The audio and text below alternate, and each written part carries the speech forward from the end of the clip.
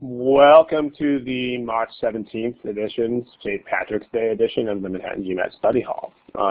Today's topic is coordinate geometry data sufficiency. We did do a little bit by way of introduction in coordinate geometry back on April 1st, 2010. So I'll briefly redux the points that we did in that study hall, and then we will move on. First, as usual, we need to do the usual warnings about content and submissions. So let's get through that quickly so that we can move on from there.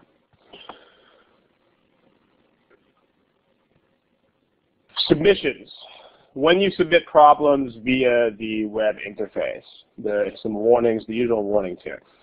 First, please do not submit problems that are too general. Entire areas like geometry or how do I solve problems faster, which could be the whole test, please don't submit things that are that general. It's got to be something that we could reasonably cover in an hour and a half or in a segment of an hour and a half. So, something like this could be hundreds of hours.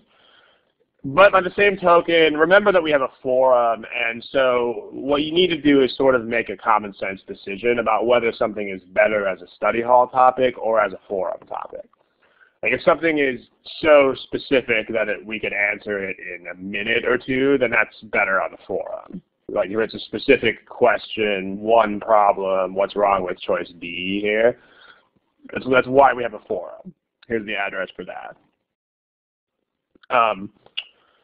Same deal with personal issues. Remember that these recordings are watched by hundreds of people, so some of them are even watched by a couple thousand. So you don't want to submit one person's study plan and say, what do I do? We have a place on the forums for that as well. We have the general questions folder. So that's where you should submit that. As for what you should be submitting, we want topics of intermediate depth. That means halfway between this and this. You don't want to ask about all of critical reasoning at the same time, but you also don't want to ask about one problem. Instead, you want a medium scope kind of department to ask about. So you could say, last time, 2 weeks ago, the session was on strengthening, weakening problems, because that's, decently focused in scope, medium scope. In geometry, today we're doing coordinate geometry data sufficiency. That's a decently focused area. And please don't forget, if you send in problems, you need to send in a source. If you don't send in a source, we have to ignore the submission because we don't want to be stepping on any toes when it comes to copyright. Official guide, you cannot submit. Do not forget this. Every time we have a few people trying to submit OG problems, please do not submit OG problems. We cannot use them. Copyright issues and all that. So also don't forget, please check the archives for topics before you post. If something has already been comprehensively covered in a previous study hall, we don't really want to cover it again. There's a question in the text box about can we look at X. This is not the place for submissions. Remember, when you look at the front page of Thursday study halls, that's where you submit topics. I mean, that is the right scope of topic, but we don't take topics on the fly because we have to prepare the study hall. So go ahead and submit that here on that front page. Okay. Let's go ahead and get started. What I want to do first is to review some points that we made about coordinate geometry in April 1st.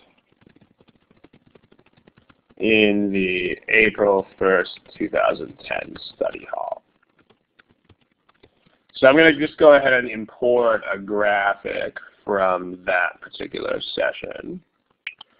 It'll take a second to load onto your screen, and then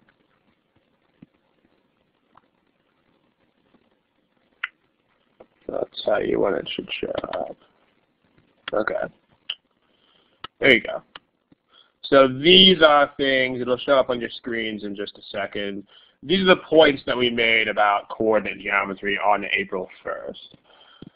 So we're going to reference these points as we go through the problems that follow.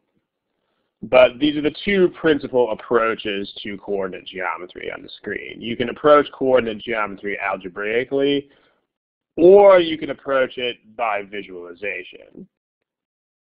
Again, a fuller treatment of the material shown here is if you want to go ahead and watch this recording for 4/1/2010. But the deal is that, unlike most other areas, in coordinate geometry, you almost always have more than one way to view identical statements. For example, if you, let's do this with a specific example.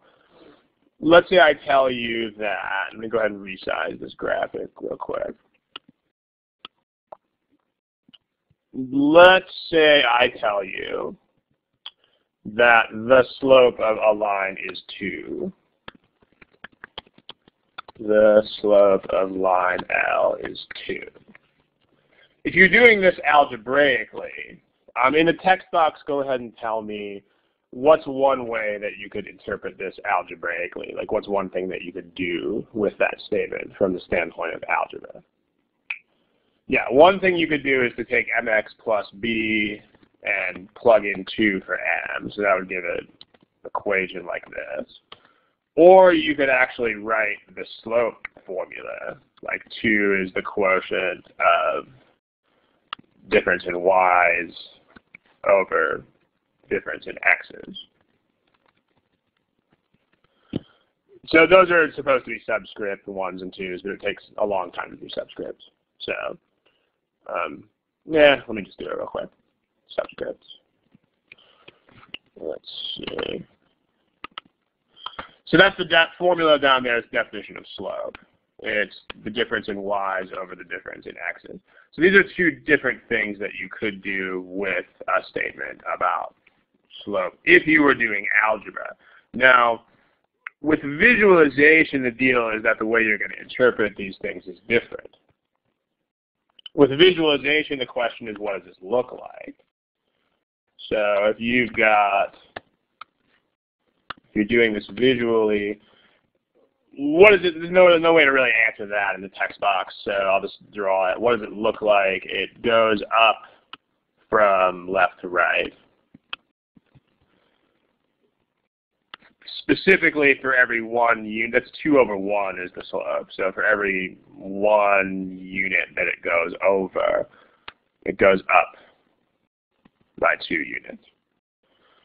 So that's what it looks like from the visual standpoint. And then one thing also to think about when you consider a problem visually is you do need to imagine restrictions and freedoms of movement, meaning what can I do with this object and still maintain the properties that I've got, and what can I not do with this object. So for instance, if you have a fixed slope, then one restriction that you've got is that you can't rotate that line. Because if you rotate the line, then you will change the slope.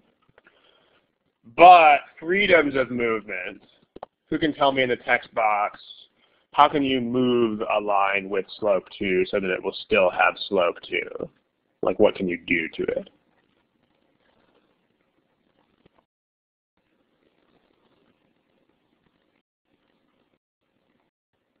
Yeah, you can slide it. You can slide or translate. If you like formal language, you can say translate. If you don't like formal language, you can say slide it around the plane. Which is, yeah, changing intercept is the same thing as shifting something up and down. So, right. So that's another equivalent answer. Someone saying in the text box, so the value of b is not critical. I mean, you know, depending on what else the problem tells you, you might find out what the value of b is. But this is just this statement. I mean, if you only know the slope of a line, then yeah, you know nothing about intercept. Okay, smiley face if this is all good. And if you have any questions, go ahead and throw those in the text box. Remember, your smiley face is over there. It's a button that you can just press. And if so this is the basic deal. One piece of insight worth rehashing from last time is this.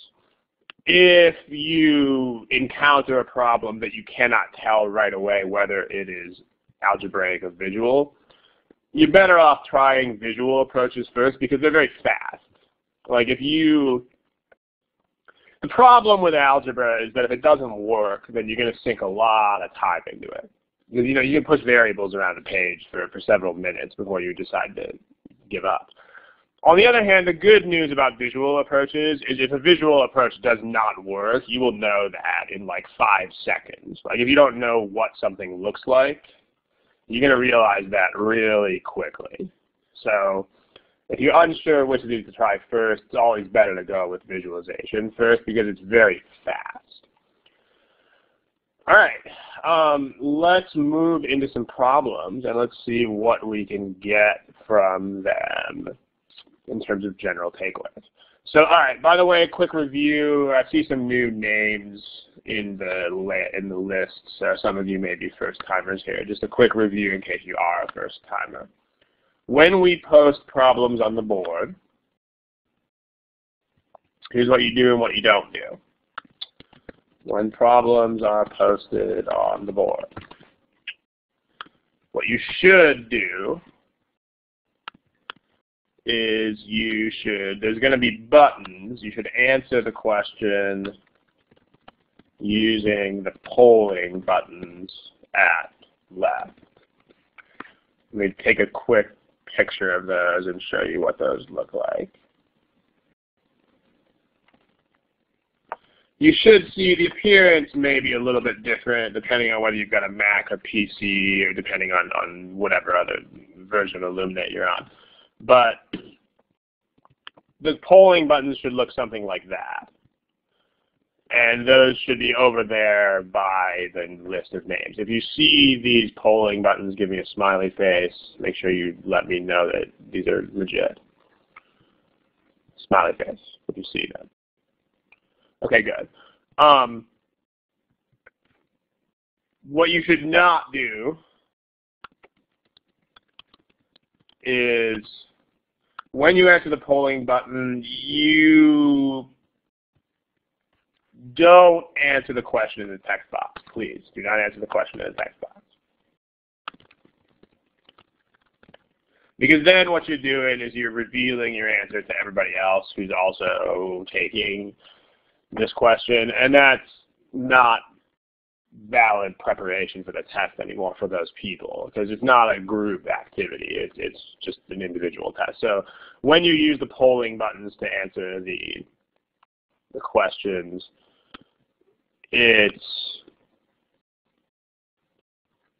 when you use those polling buttons, you're keeping your response private until we post the statistics to the screen. So, all right, let's look at a question. Here we go. Bang. We'll go ahead and put a timer on the screen. There's the timer. Go for it. Remember, please answer with those polling buttons.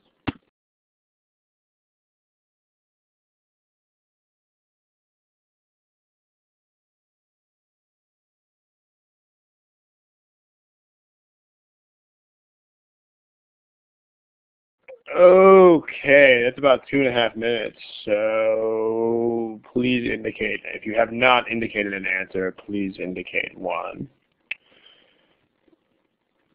Remember using these polling buttons. Remember, this is the GMAT. If any of you are not answering the question, do remember about this test, that is not an option. Like you can't not answer questions. So make sure you don't take that kind of habit into your studies. Okay, there's still a Cyrus, Chan, and I think Brandon. Brandon's got an answer. Okay, here's the class statistics. This one you did pretty well, so we'll try to make this pretty quick discussion. Popular answer C, that's also the correct answer to the problem. We still had 3 non-responses. One of the non-responses is me. So, but you got to answer the question. I mean, remember, this is not a test that allows you not to answer questions. So, okay. line K passes through the origin and through the point, arbitrary point A, comma B. So what's the significance of, go ahead and tell me in the text box, what's the significance of that green thing right there? AB is not equal to 0. So you can tell me what that signifies.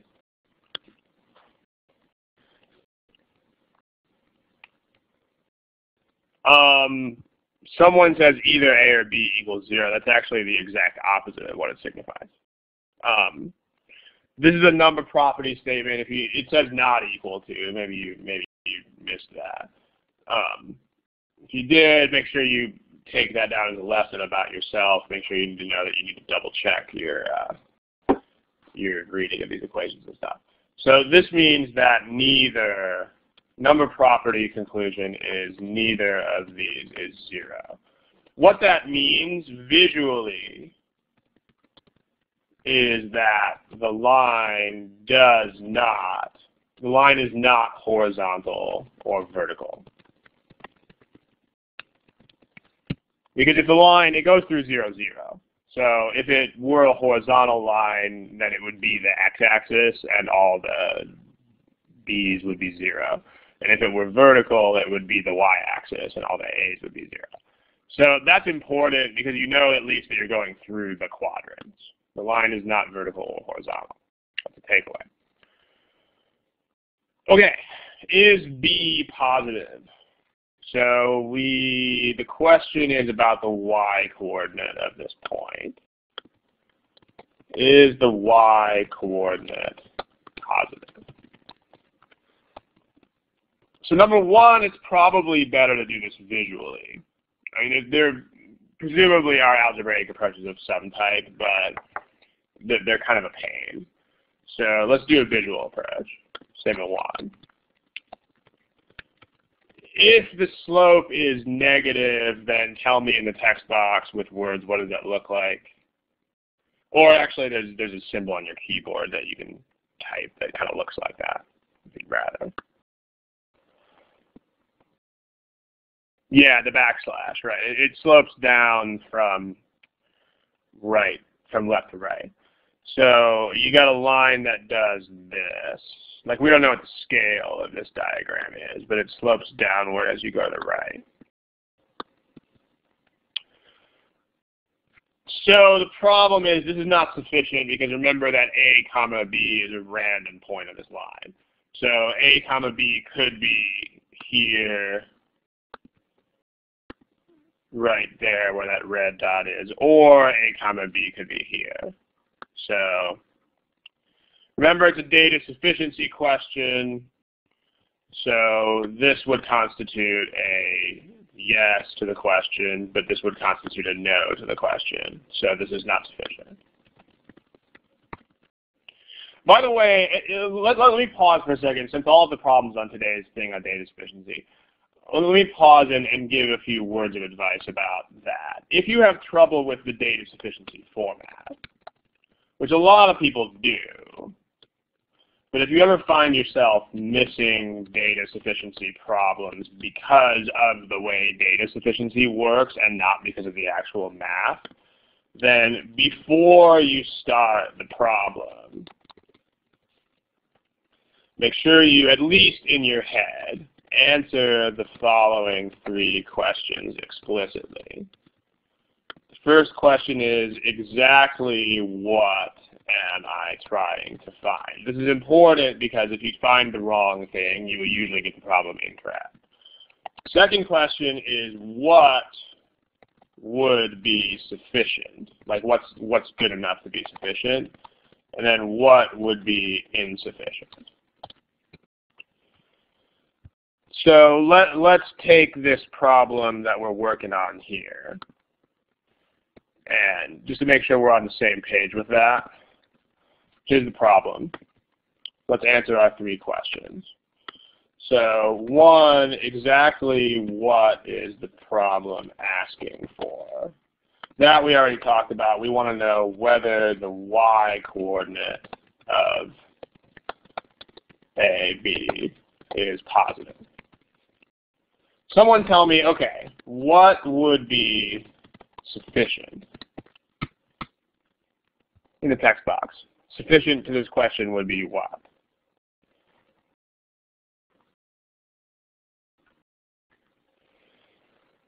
A quadrant you don't necessarily need. I mean, a quadrant would be good enough, but that's a little bit too much information. Because, for example, if you were in either quadrant 1 or 2, this would be sufficient. The sign of A and B is also too much. You don't need, and A and B itself is way too much. Like you don't need to know. All of the answers currently in the text box are too much information. I mean, they would work if you got them, but that's more than you need. Like the question is, exactly what do you need to be sufficient? So, I mean, here. Let me help you guys fill this out real quick. Fill in that blank.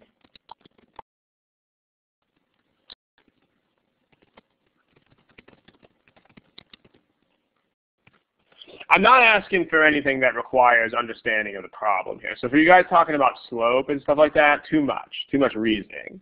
I'm just looking for exactly what are we trying to find in the problem, because a lot of people are not as clear on this as they think they are.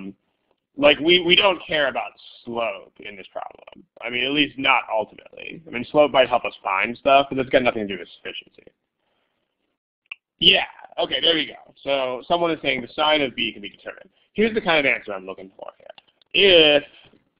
If B has to be positive, then that's sufficient.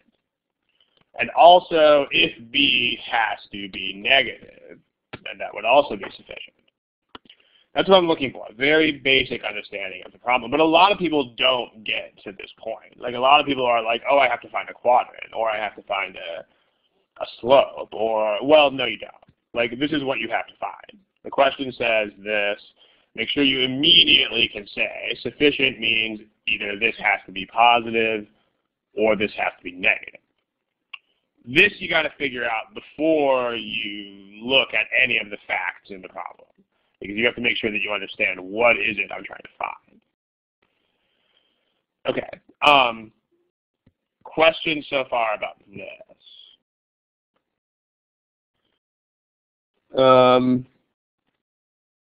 Both, well, if it can be, yeah, but if it has to be positive, then no, that would be sufficient. Okay, 3, what would be insufficient?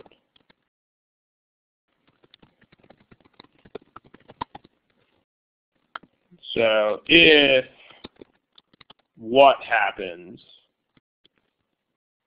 then the statements the statement or statements is or are insufficient. Who can tell me what goes in that blank? Yeah, if B is either, if both signs are possible. If B could be either positive or negative. I mean, this is very basic, but a lot of people don't stop to do this process. So, I mean, because a lot of the answers in the text box here are like if you answer these blanks with slopes, what you're doing is you're thinking of like 3 or 4 steps at the same time, and that's not what you want to do. You want to lay out exactly what is it that I'm trying to find first, and then you attack that. So we're going to keep doing this for each problem that we see today, answering these 3 questions. This is super important. You have to have your feet on the ground before you start doing these things. So questions if the stuff, smiley face if the stuff in this box makes sense. Okay, so back to that. That's why this is insufficient, because there's your yes and there's your no. There's your positive and your negative. Okay, statement 2, A is less than B. Statement 2 just means the x-coordinate is less than the y-coordinate. So where exactly does that happen in the plane? Hard to describe in words, so I'll just go ahead and show you. If the x-coordinate is less than the y-coordinate, then that happens in the following, and you may want to get this as a takeaway. You may want to remember where this happens. This line right here that I drew in gray is where the x and y coordinates are equal. That's the line where y and x are the same. So x is less than y on the side of this line where the x coordinates are smaller. That's this zone right here. So you're about to see some highlighting up here in a second. The purple highlighted side of that line, this is the whole area of the plane where x is less than y. So smiley faces, that makes sense. That purple zone. That's the area of the plane where x is less than y. So what that means is that your line goes through somewhere in that area. That's a problem because just about any line will do that. In fact, any line will, unless it's that exact gray line. So like for instance, if you draw this green line right here, then that's got a positive coordinate on it right here. And it's also got a negative coordinate on it right here. Or if you want to look at although we don't care about that last point because that doesn't satisfy statement 2. This would be a point satisfying statement 2 with B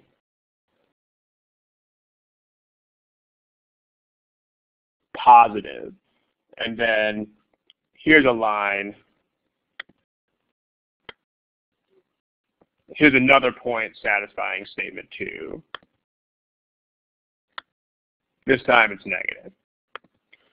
So this is a yes to the question, but this is a no to the question. So that's also not sufficient. Questions about that? If you put them together, then let's see what we've got. If you put these statements together, then you need a negatively sloping line that goes through that area. If you think about that, then your point's got to be in the blue area here, but your line's got to be negatively sloping. So if you combine those things, then your point's got to be in this quadrant right here. So that's enough to guarantee that the y-coordinate must be positive. Any questions about that? If you have questions about that, that's sufficient. So the answer is C. Questions about that, please type them in the box. I'll wait, see if a couple of you are typing, so I'll wait and see what you are typing. Okay, let's do something fun. Let's try this problem right here. I'm saying one more person's typing a question, so let's see what that is real quick.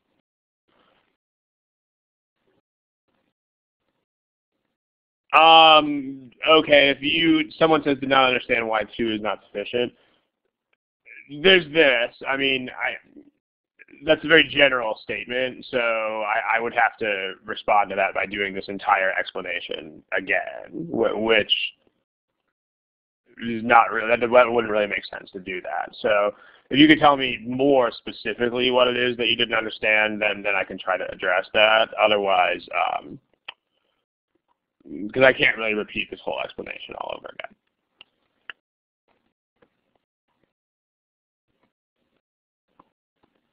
Let's see what you're typing.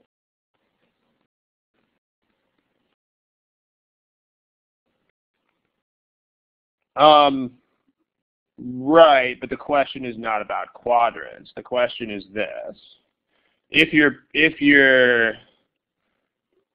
Remember, this is why you really have to set these things out at the beginning of the problem, because your questions are showing that you're not really understanding these basics before you dive into the problem. Like, we don't really care about quadrants. We just care whether our point has to have a positive y or a negative y. If y must be positive, then sufficient. If y must be negative, then sufficient. If y could be either positive or negative, then not. So if you look at these two possibilities drawn right here, this one's got a y that's positive, and that one's got a y that's negative. So that's insufficient. So, okay. Remember, you got, I mean, I think this is a big problem with lots and lots of people with data sufficiency. People do not take the time at the start of the problem to do this.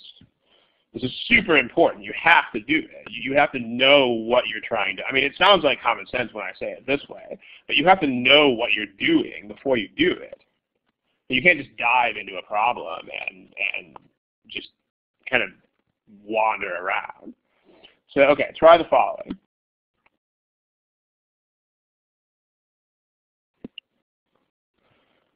This one, by the way, all the problems on today's study hall are from GMAT prep, except this one, which I just kind of made up for kicks. Before we do this, let's talk about these questions. Oh, wow, that's big. Let's make a good size of that.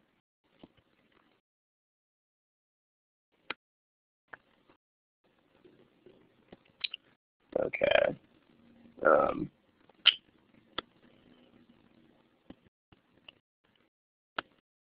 Blah, blah, blah, blah. Sorry about the weird sizing here.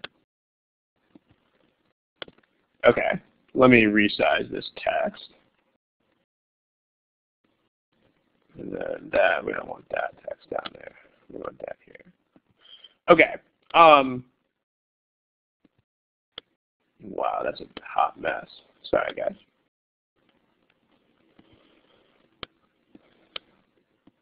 Okay. Let's answer these questions.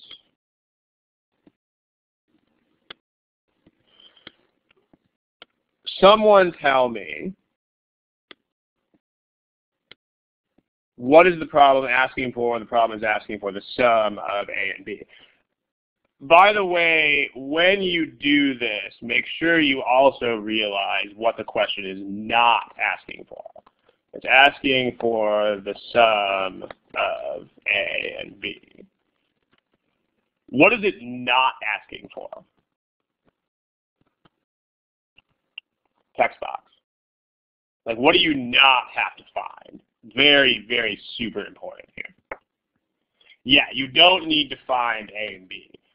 We did talk about this in a previous study hall, but if a problem asks you for a specific bit of information, you really need to focus on that.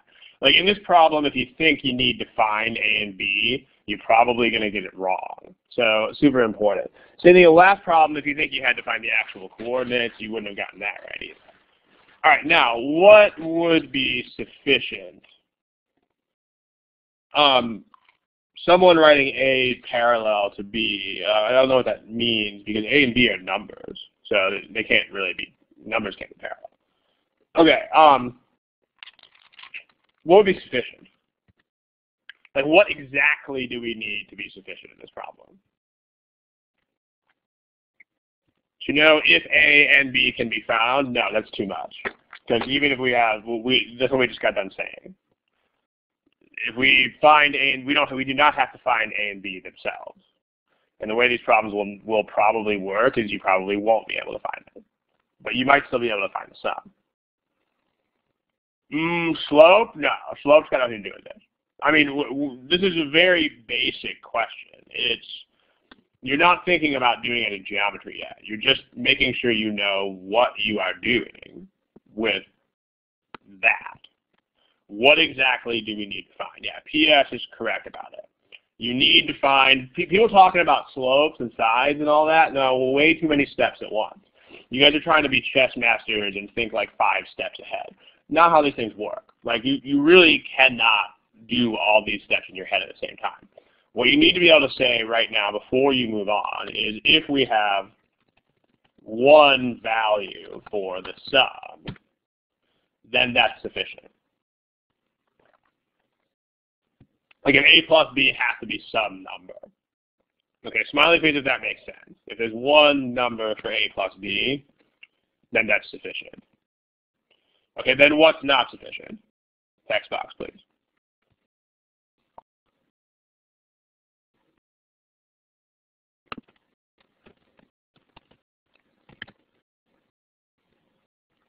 There's more than one value for the sum. If the sum of A and B can have more than one value.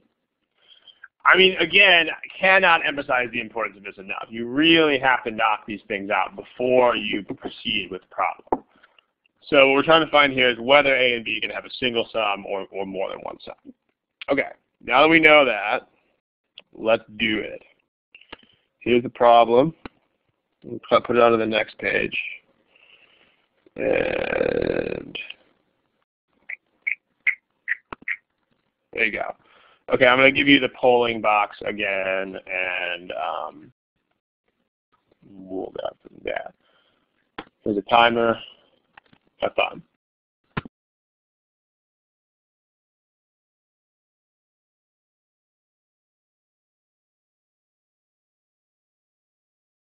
Okay, my lovely people, most of you have something chosen. If you don't, please choose something. By the way, I made up this problem myself just now, so there's no gauges for difficulty level or anything like that. But here's the stats on the screen.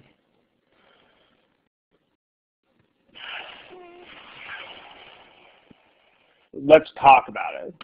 So we've got, I mean, it looks like all of you guys realize that you guys, there's no B's or D's here, so you guys did definitely realize quickly that statement 2 is not sufficient. Because if A and B are just random integers, then the idea is that, visually speaking, statement 2, the rectangle could be huge or it could be small. So in other words, if the rectangle is huge, then you would have a huge sum of A and B. Or if the rectangle were tiny, then you would have a tiny sum of A and B. So that's not sufficient. Questions in the text box, smiley face if that makes sense. Okay. What about statement 1? The area of rectangle ABCO is, by the way, O is the origin. If you see O in a problem, O is always the origin. They do tell you that in the official guide. They do tell you that in the intro to GMAT prep. O cannot be a point other than the origin. So, all right. What is the area of, like, what do you get out of that? If the area of rectangle ABCO is 35, yeah, then we know that it's at least 1 by 35, or we know that it's 5 by 7. That's not really going to tell us, though, about, I mean, because these 4 values could be, I mean, that means AO could be 1, 5, 7, or 35. So AO could be any first quadrant segment with length 1, 5, 7, or 35. So this is not going to give you a constant sum.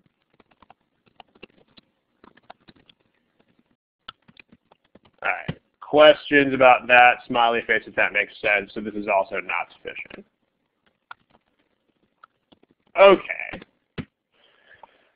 All right, kids, let's talk about putting these statements together. Remember that a lot of the time in these problems would be, they make it work the opposite of the way you would think it would work. What extra is added here by the fact that A and B have to be whole numbers? Does that change anything?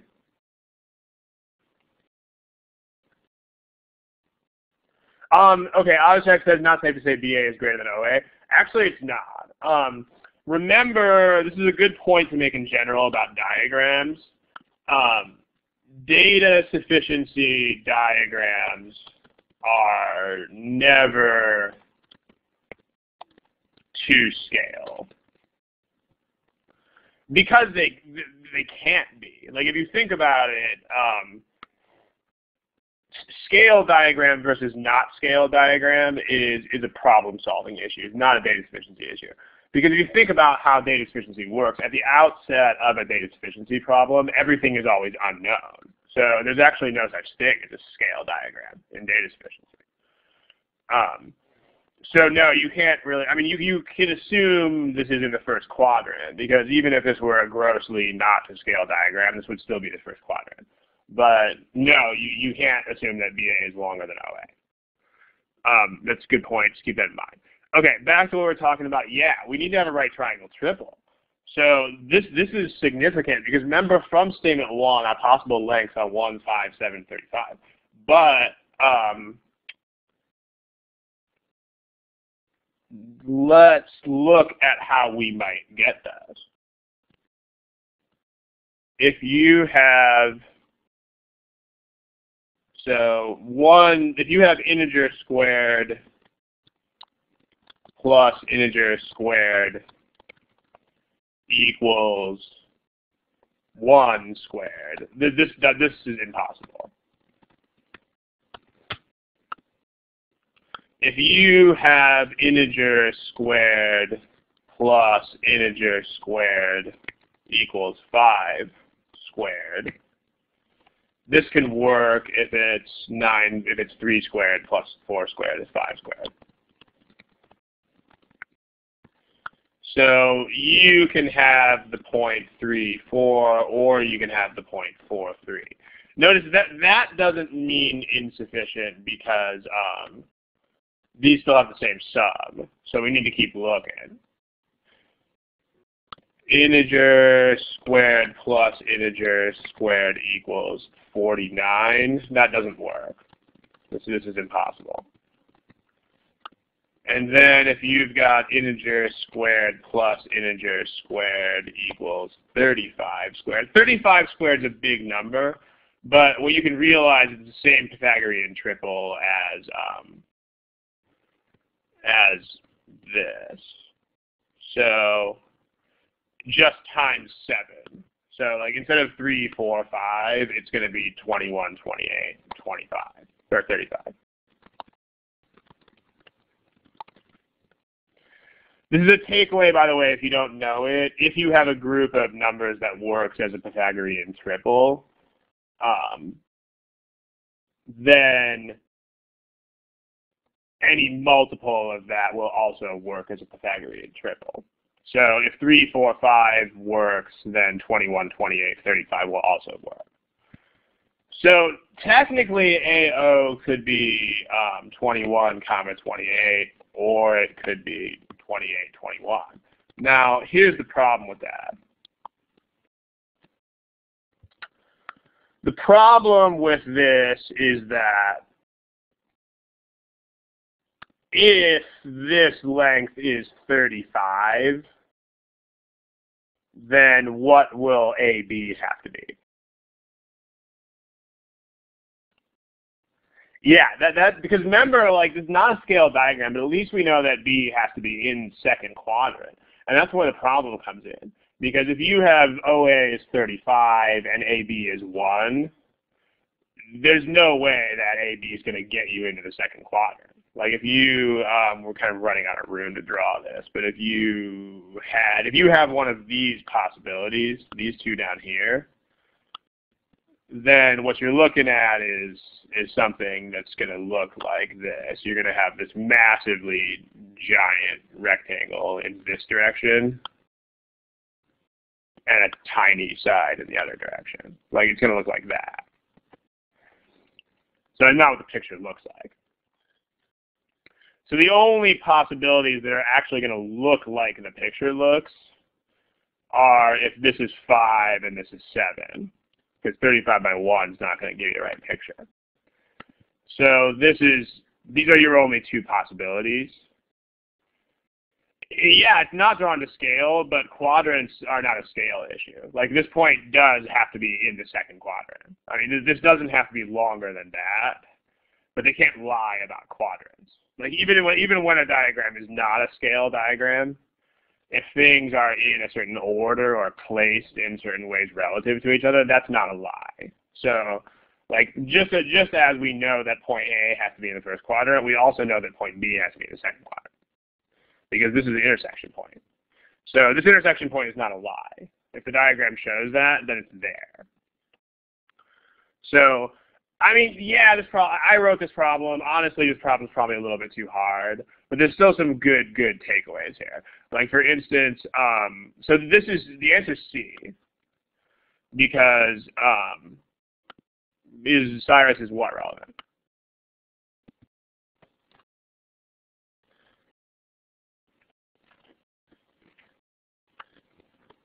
Cyrus says, is that even relevant? What exactly are you talking about, sir? Yeah, Cyrus, it is, because if B could be in the first quadrant, then these would be legitimate possibilities, and then you'd get insufficient. Like, because if you could have a 35 by 1 rectangle, then you would get massively different sums for A plus B. So yes, it matters hugely, because if you could have this possibility, it would become insufficient. But as it stands, you got to have 3, 4, or 4, 3.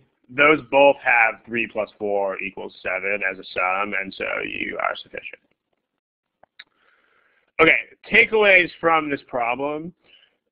The Pythagorean triples, that's a big one. If you have an integer length with integer coordinates, you have to have numbers that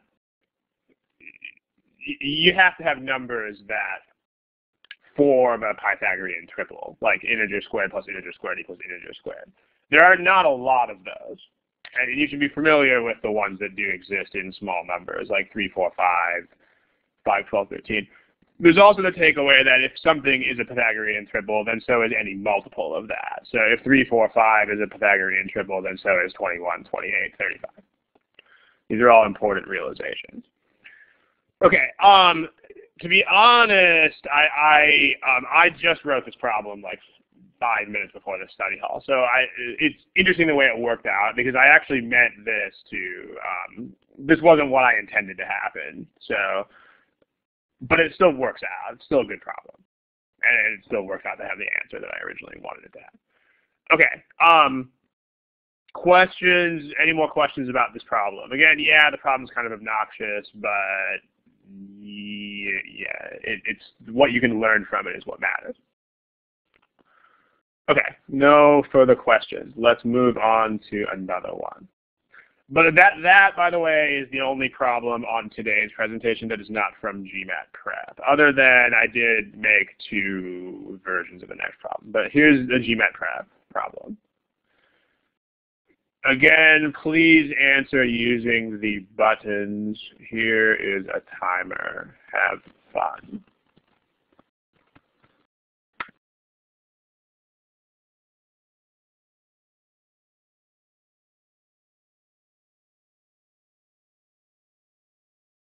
Okay, my beloveds. That's about 2 minutes and 20 seconds. So let's pick something.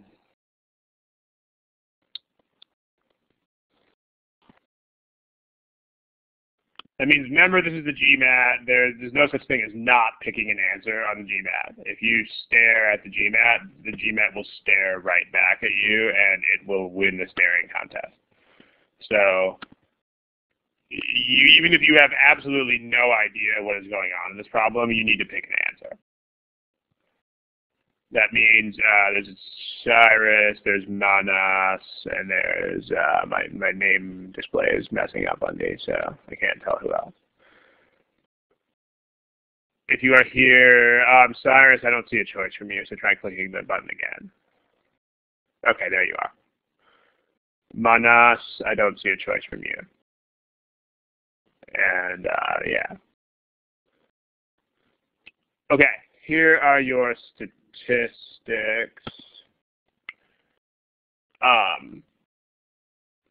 These statistics are showing me that maybe people aren't really understanding the problem. So let's do this again.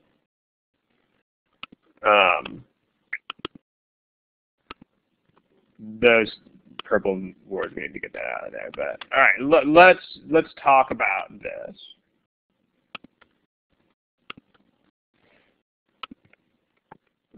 Let's fill these things in. What is the problem asking us? The problem is not asking us about it. That's from the last problem. The problem is not asking us about coordinates anymore. What is the problem asking us?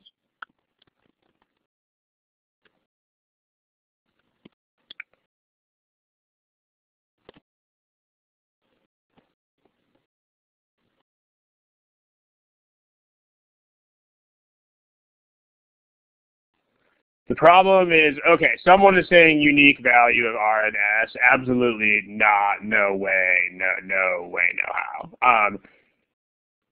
If you think this problem is asking for a unique value for R and S, then you really need to go back to first principles of data sufficiency and start from the ground. Because this is a question that asks a very detailed question. This does not say what is R comma S. And so that's not what it's going to mean. Like if you are interpreting this question as find R and S, do not even bother. You're not going to get it right. Like in other words, if you're ignoring this whole thing about 3x plus 2, don't even do the problem. Like you won't get it right. So, all right, yeah. What is going on here, the takeaway is this. Satisfying an equation means that if you plug into that equation, then it works. So if the line contains a point, what that means is that you can plug the point into the line, and it works. That the equation works if you plug in. So if you plug in RS, that means S equals 3R plus 2.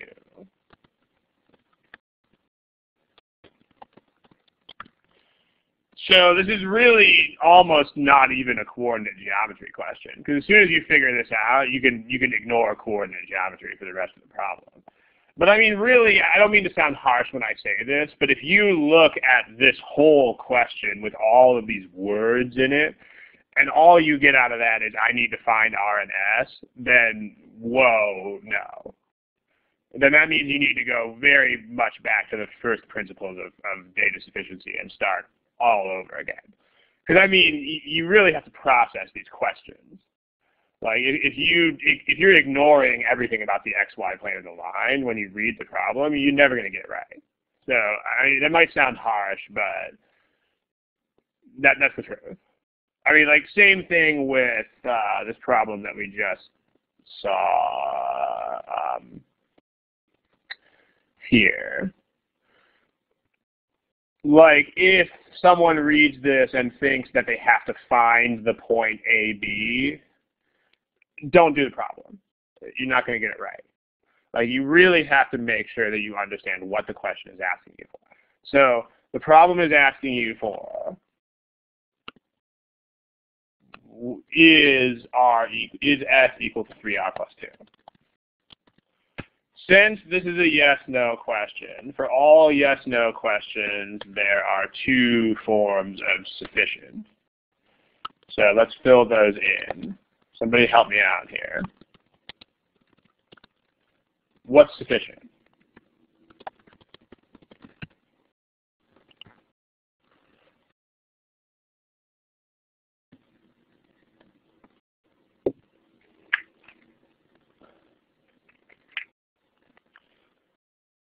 Okay, if S has to be 3S plus 2,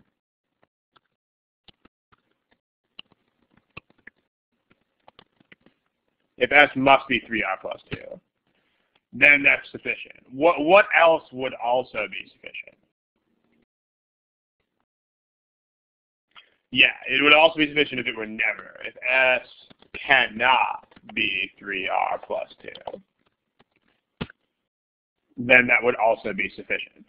Okay, make sure that you have these feet on the ground before you do anything. Otherwise, you will get the problem wrong. Because most of you have this problem wrong. So And if you do, it's probably because you are not figuring these things out before you just dive headlong into the problem. You can't do that. You have to look before you leave. What would be insufficient? Text box, please.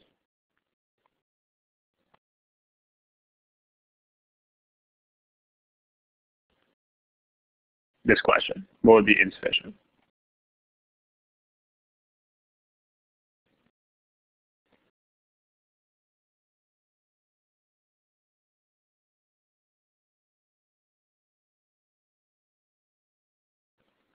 Multiple values of S or R? No, that's wrong. Yeah, it's this. This is a yes/no question. Insufficient means 0 has nothing to do with it. Sufficient means it either has to be yes or has to be no. Insufficient means could be either one. So if S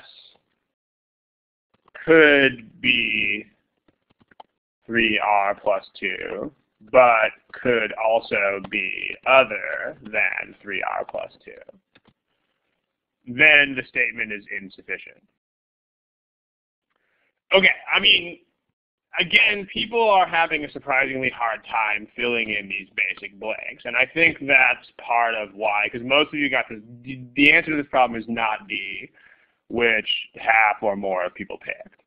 So if you're picking that, it means that it doesn't mean you don't know how to do algebra. It means that you're not learning how to read these problems correctly. Like, it means you're not answering the right question. Because a bunch of you said things that are not right. Like, a couple of you said you had to find R and S. That's totally not true. A couple of you said that if you got different values for S or R, that would be insufficient. That's also not true. The only thing we care about is whether S equals 3R plus 2. That is all that matters. If there are tons of multiple values possible, but they're all 3R plus 2 equals S, then we're fine. So make sure you got this. Because if you don't have this in your hands, then you are basically just wandering around in algebra land and guessing. So let's take a look. So Jay's here, that's incorrect. That's not how factors work. I mean, like, if this product is 0, that doesn't mean that both of them are 0. It means that either this is 0 or that is. That's where you're going wrong with that. Like, you're interpreting that to mean that both factors have to be 0, but that's not true. Okay.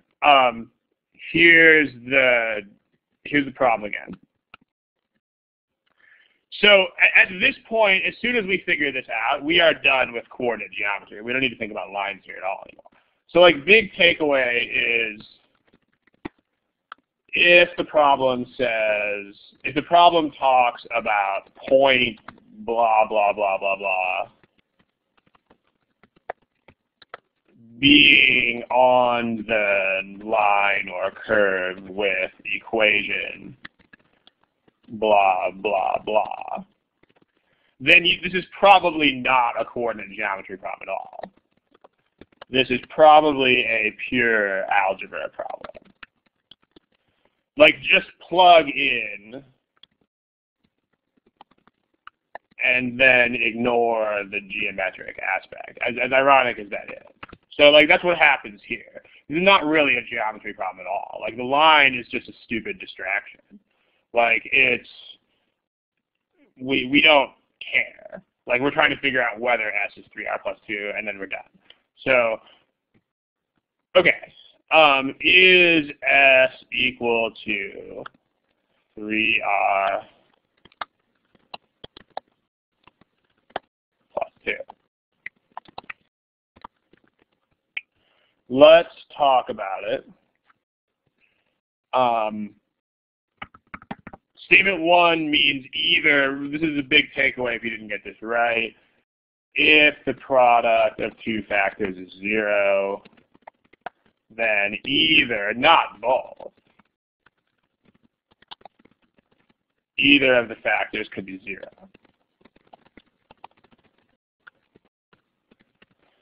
So that means this is either, not both, S equals, I mean, if 3R plus 2 minus S equals 0, then that means that 3R plus 2 is S. Or this. So this would be a 3R plus 2 equals S. But this is 4R plus 9 equals S. Now remember what the question is. The question is this true? So if 3R plus 2 equals S, then there will be some points with, I mean, those points will all have, these are all yes to the question. Because that's the question. On the other hand, if 4R plus 9 is S, then most of these points will not also satisfy 3R plus 2 equals S. So many no's to the question. There's a question in the text box about 4R plus 2. I don't know where you got that from. Maybe that's supposed to mean 4R plus 9. If that's supposed to mean 4R plus 9, then yes. Jay's out here. If that 2 is supposed to be a 9, then the answer to your question is yes. All right. So this is insufficient. Questions about this? Smiley face if this makes sense, because most of you thought this was sufficient. So smiley face if this makes sense. Okay. Statement 2 is not sufficient for more or less exactly the same reason.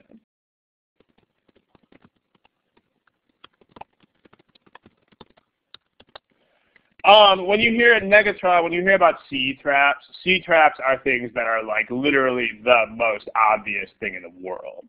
Okay, like make sure you don't overextend the concept of a C-trap. Like a C-trap is like, wow, if I have C, then all I have to do is 1 plus 2 equals 3, that kind of thing.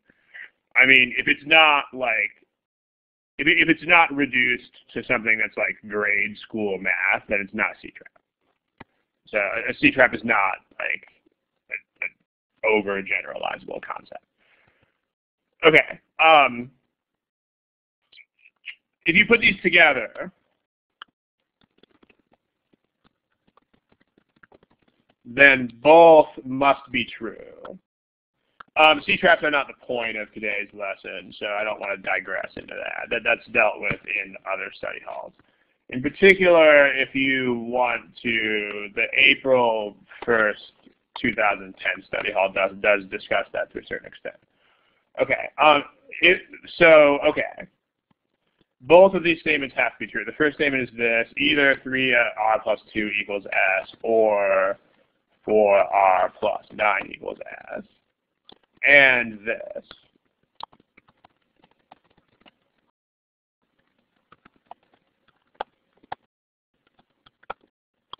Okay, we need to make both of these true.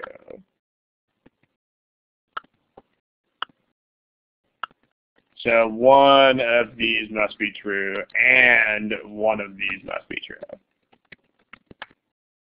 I mean, yeah, words like intersection, they don't really help. In fact, they probably just complicate the issue. Because, I mean, if you're throwing around terminology, then what usually happens is it means you stop thinking with your brain. Like, usually when people start using vocabulary words like that, it means they're not using intuition anymore, and that's dangerous. Okay.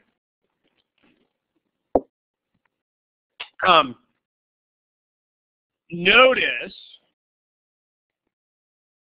it's impossible for both of these things to be true at the same time. You can't have 4R plus 9 equal to S and 4R minus 6 equals S.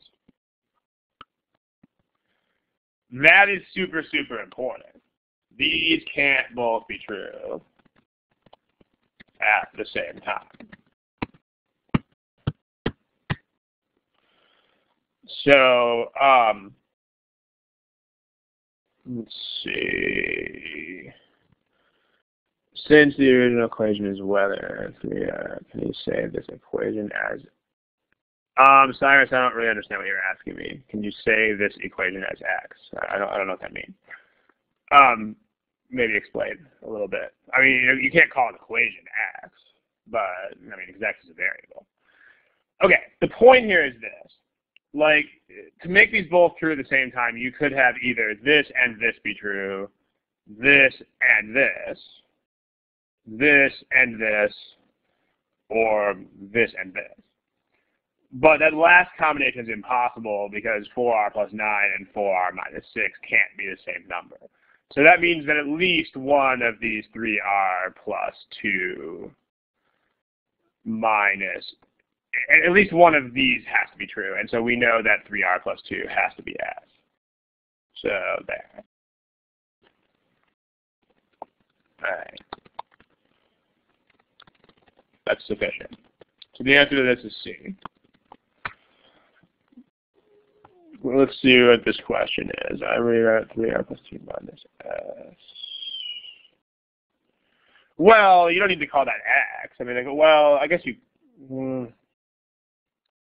I wouldn't call that x because that's not an x coordinate. Like what that is that's like subtracting an x coordinate from a y coordinate. So,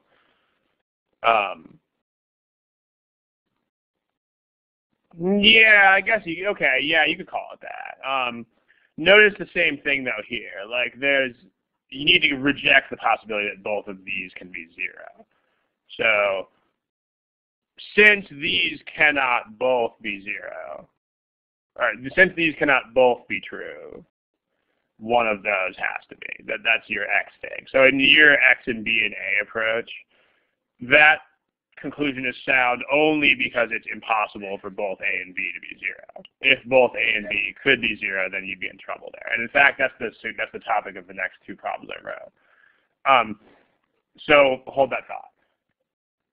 Are there any other questions about this problem that's on the screen right now? If there are, put them in the text box. That last 30 seconds was just aimed at Cyrus. So if any of you didn't know what I was talking about, it's fine. Okay, so now because I love you guys so much, here's two more variations on the same problem. So here's what I'll do. Since the problem is the same, we don't need as much of a time allotment. So what I'll do is I'll give you guys like a minute 15 or a minute 30 for each part. So do the first part. I'm going to cover up the second part. Do the first part first. I cleared out your polling answers. Here's a minute 20. Try that.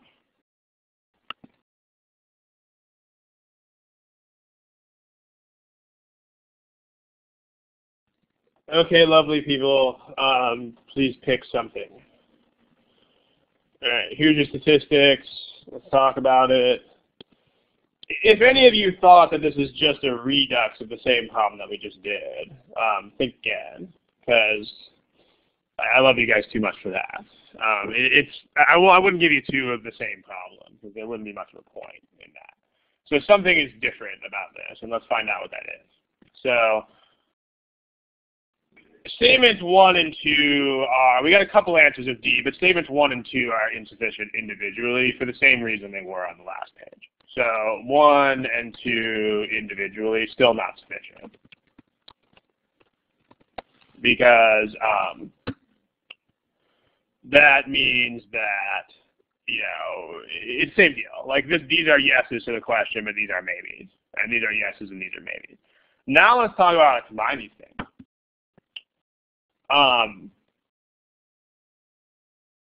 Let me color code this information. That's aqua, blue, whatever color that is. That's purple. That's gold. And that's green. Okay. Green and blue are too much like each other. Let's make that yellow. And let's make that. Okay, that's good enough. All right, to put these together, what this means is that at least one of the purple and the blue box must be 0. So, and also at least one of the yellow and gold boxes must be 0.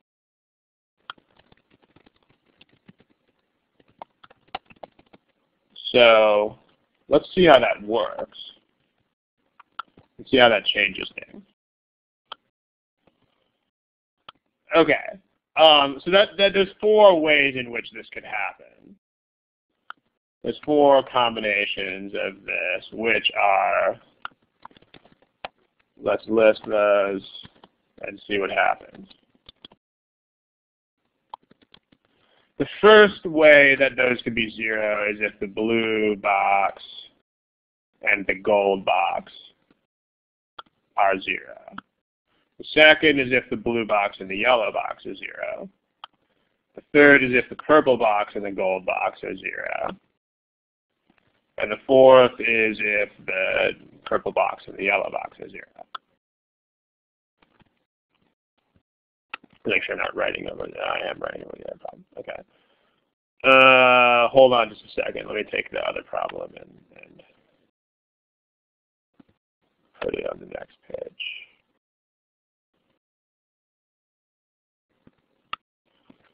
Let me do it this way. Okay. All right. Sorry about that little distraction. Okay. So what's happening here is, in this case, in any of the, the blue box is a yes and the yellow box is a yes.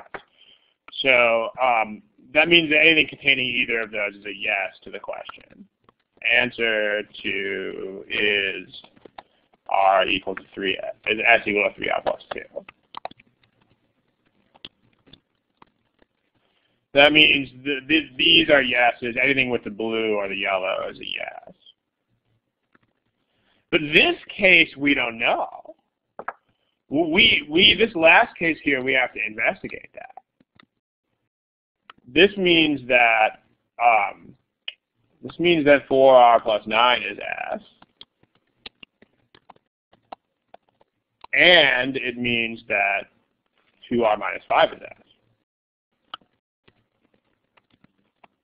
That's a system that we can solve, and we actually have to solve that because we don't know how this is going to work out. So this is 4R plus 9 equals 2S minus. They're both equal to R. So they're both equal to S. So 4R plus 9 has to equal 2R plus 5. And so that means that 2R is 14. Negative 14. And so this means that R is negative 7. And so this means that you can plug back in. So R and S are negative 7 and negative 19. What question are we trying to answer about these things?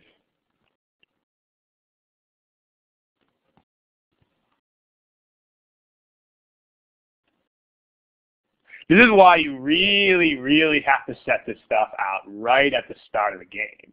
Because otherwise you're dead. Like, this is what you're doing. We got to come back to the question of, is S equal to 3R plus 2 or is it not? So we have this point and we need to judge whether it's 3R plus 2 equals S or not. That's the point. So this is 3R plus 2 equal to S? Well, let's plug in and find out. So S is negative 19, but 3R plus 2 is still negative 19. So that looks like it works. So this is still yes.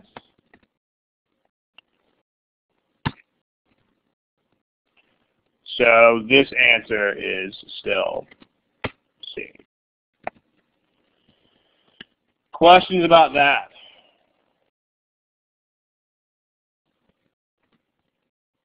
So, notice this was a non-issue in the previous problem. Like, you could not put this together because 4R plus 9 can't equal 4R minus 6. Those are 15 apart. But in this one, you have to consider the case where this works. But freakishly, this still works out to be the same. Now, let's try.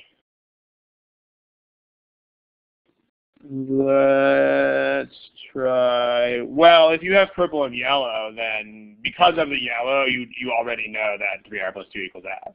So, okay, the yellow and the blue are good enough by themselves because the yellow tells you that 3r plus 2 equals f. So I don't have to look at it. Same thing here, and then same thing with the blue one. The blue one also tells us that 3r plus 2 equals f. I don't see a dark green anywhere. I'm sorry, I don't know what color you're talking about. Unless the colors are showing up different on your screen.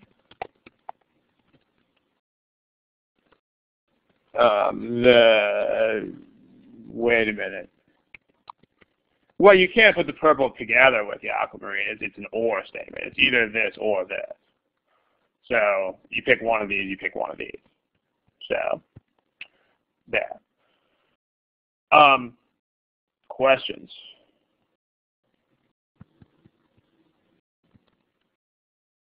All right, let's look at the other one.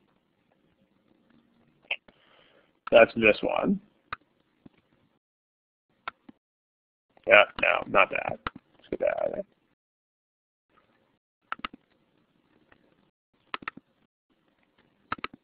Yeah, there you go. Very similar. Let me give you about a minute and change again. So, kill your responses. Here's your stopwatch.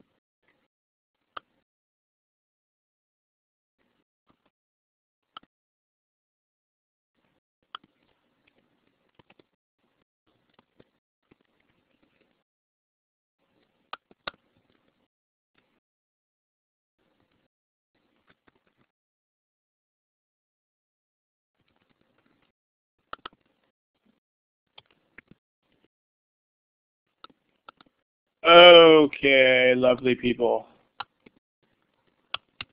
Let's look at it.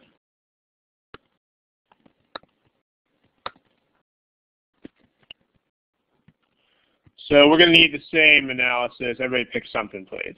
This looks pretty good, by the way. Okay, yeah. So this one's we can jump through this one more quickly because you guys this time it's E.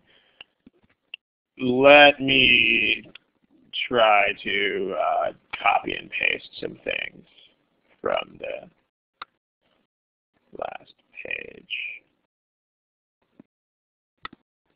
here. Okay, we do have the same issue to deal with as we did last time. So, yeah, and then let me box all these guys up again. So this guy is still the same. This guy is still the same. This guy is still the same color, and this guy is still the same color. So the same analysis as last time.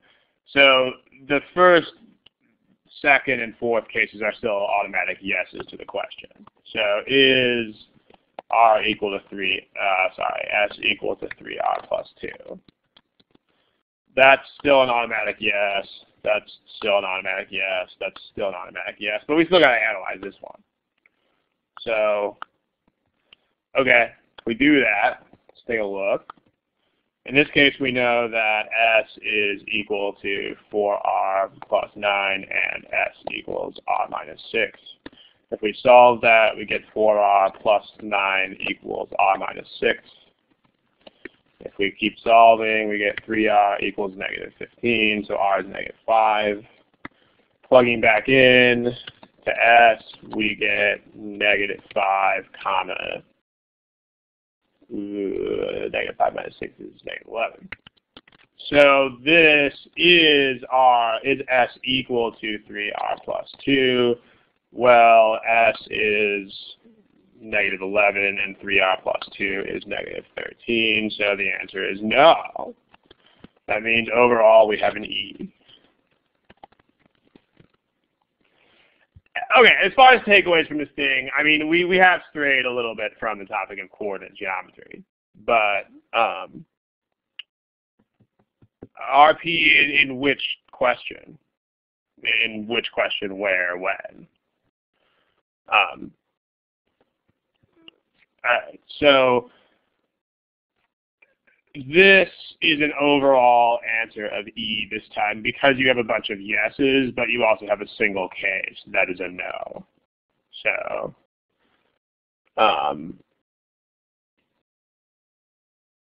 right, so that's why the individual statements are P. That's why the individual statements don't work.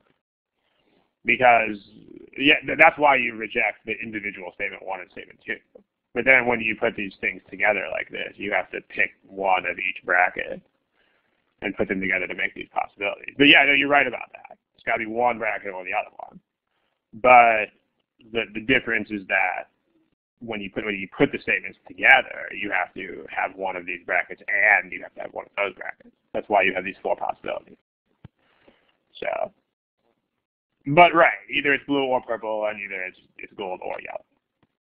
So yeah, you got the right idea. Okay, other questions? Otherwise, we're going to look at one more variation on this thing, and then we will be done. See someone else typing something. Okay, no, you didn't. You're done. Okay, one more variation is this one. Again, I love you this much, and I love this problem this much. This time, try that. Give you, again, the deal is pretty much the same, so I'll give you reduced time. Go for it.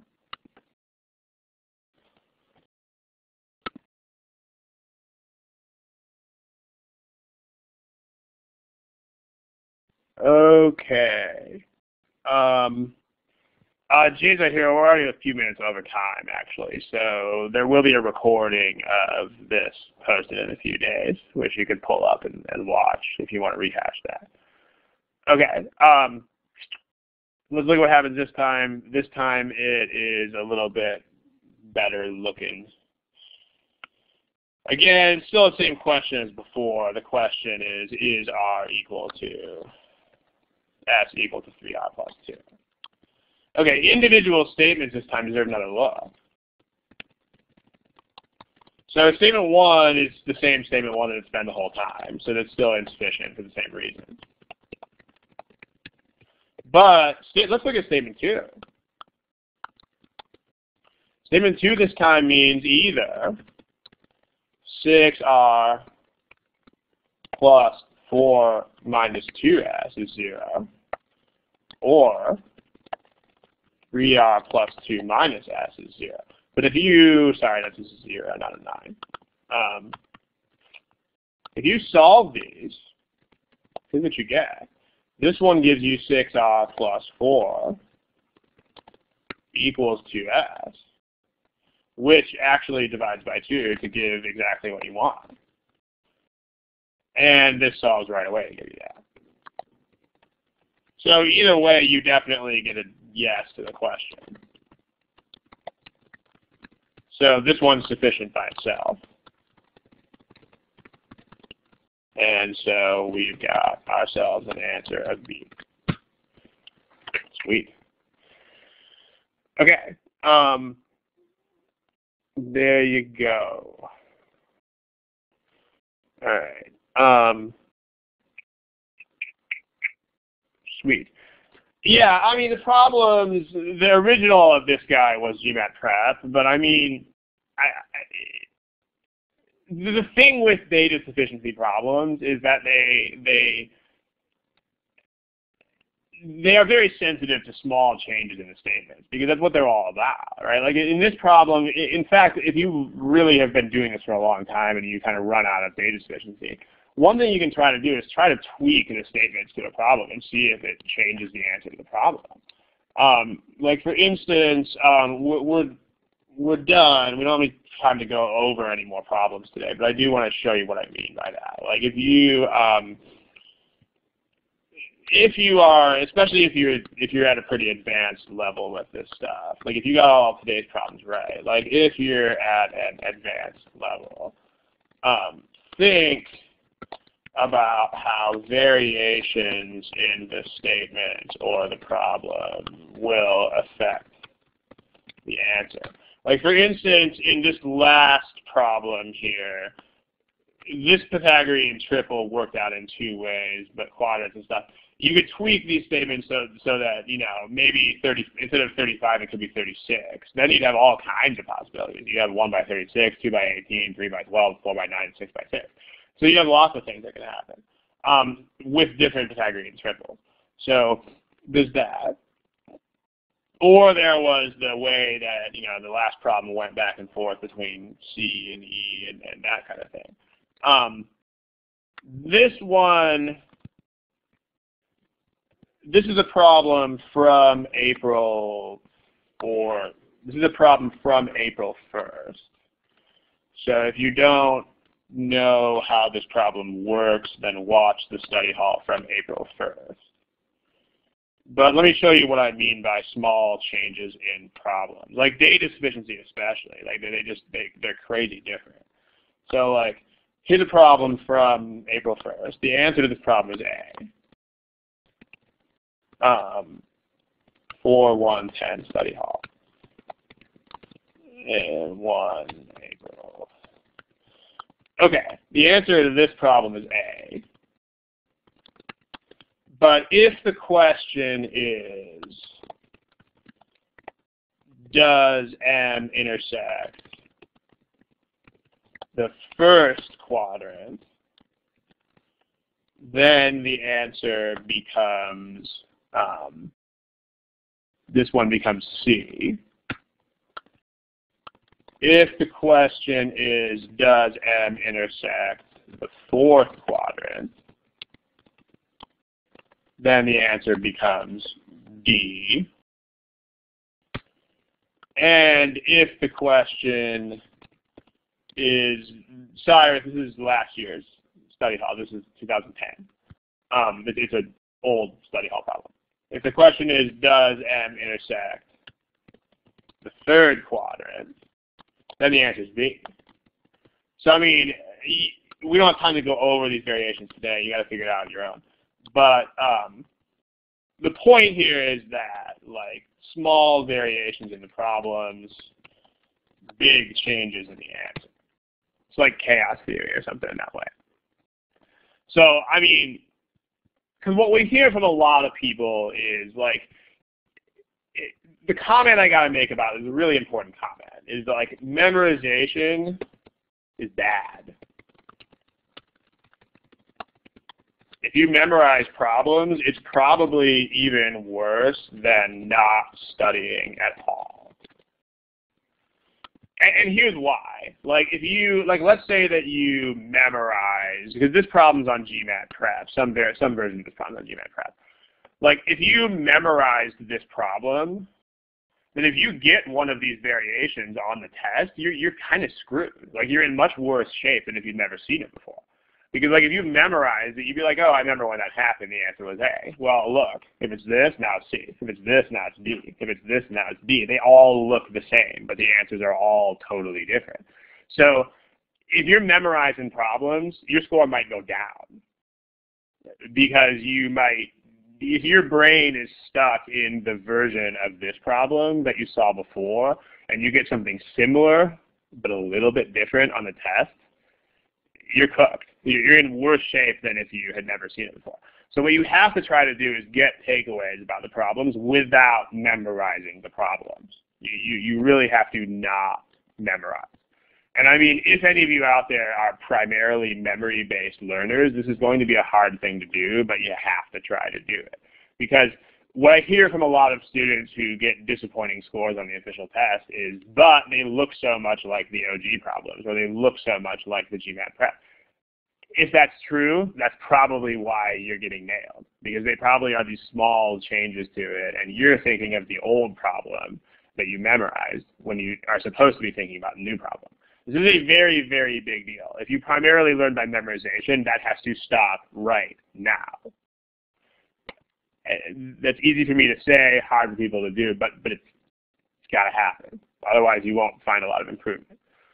Okay, we got to cut it. We're about 10 minutes over time here. If you have any business-related questions or anything like that, go ahead and shoot those.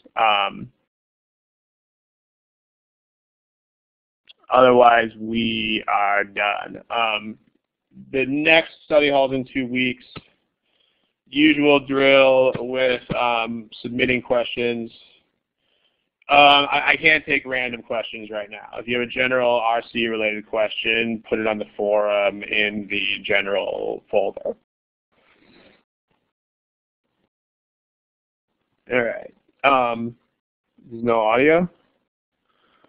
Can you guys hear me? Smiley face if you can hear me. Okay, yeah, you guys can hear me. Yeah, no, we can't take an RC question right now. But if you want to post it on the forum in the general folder, then feel free. Okay. Any other business-related questions? Anything that's not a GMAT academic-related question, fire away. Otherwise, we're out of town. I'm going to kill the recording here.